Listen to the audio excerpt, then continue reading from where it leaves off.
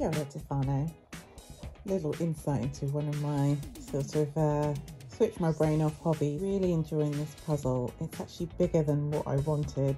There's so many pieces, but I'm finally feeling like I'm making progress with it, and I just thought I'd show you what I'm doing because I've progressed with the puzzle, and especially one that's larger. For me, I mean, I prefer the smaller ones that I can just do, you know, in a few seconds really.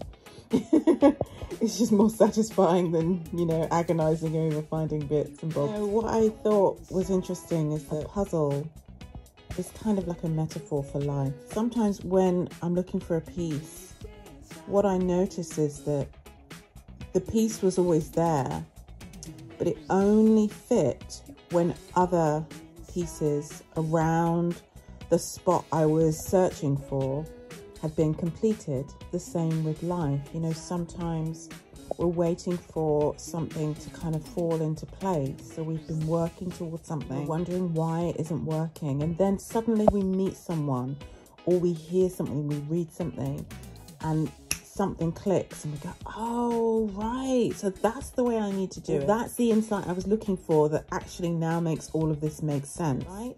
So in other words, in life, just as in puzzles, sometimes you can't really see what you're doing until other pieces fall into place.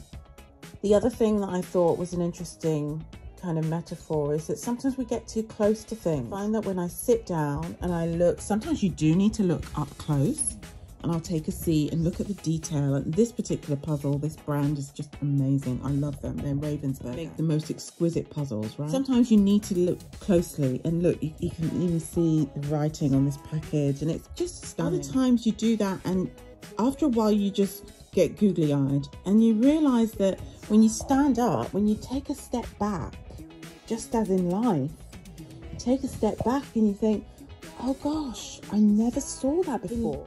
Looking at this piece and looking at it upside down, and then you turn it the right way around, and then suddenly, boom, you've got movement again, you've got progress again. Same with life.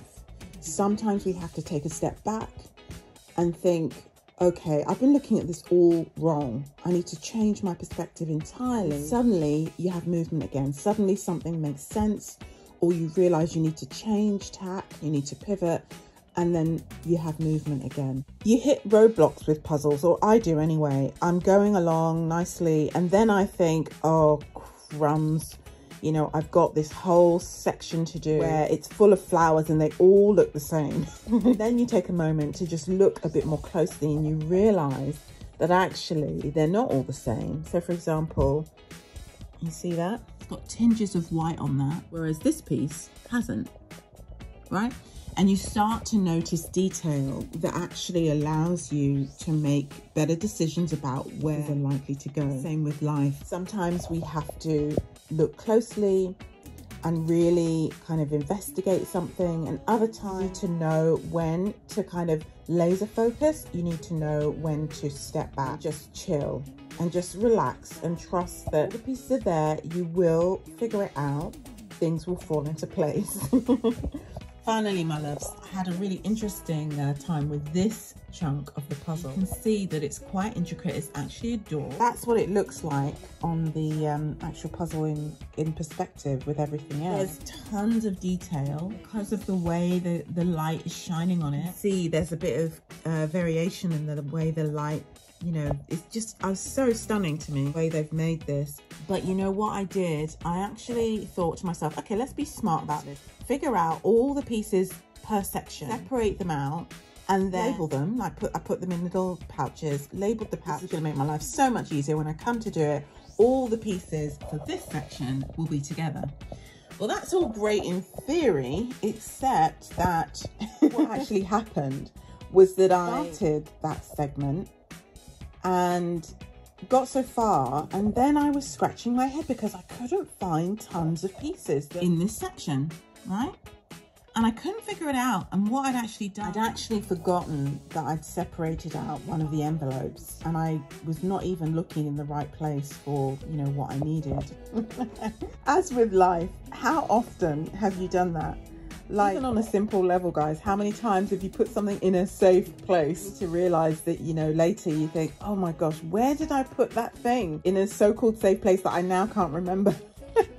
I think there's something really funny about that. How we can try and, you know, give ourselves a head start with things. We can try and plan, but we can try and organize ourselves, but we also have to surrender to the fact that there's always room for the unexpected in life. You know, we don't have control over absolutely everything. We sometimes forget, you know, we're human. We forget what we've done. We forget where we've put things, and we just have to take a breath and have a giggle at ourselves and recognize that sometimes delays are there for your good. So although it was really frustrating not to be able to find the pieces for this door, I just couldn't get it because I thought I'd been so careful.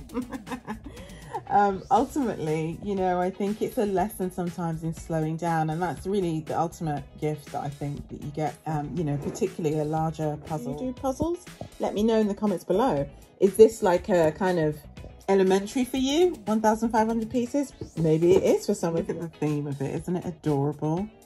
Love letters, chocolate shop. I mean, it's just perfect. There's even a cat in there like Billy Rose. How cute is that? Anyway, I would love to hear from you guys. What do you think about the life lessons in this video? All from a puzzle, you know? Have you ever thought about that? There's so much in life that gives us little gifts if we pay attention. And I would love to know if any of you guys are geeks like me and actually enjoy doing a puzzle every now and then. All right, my darlings, I look forward to seeing you in the next one. Thank you so much for watching. Do like and subscribe, and I'll see you soon. Kia ora.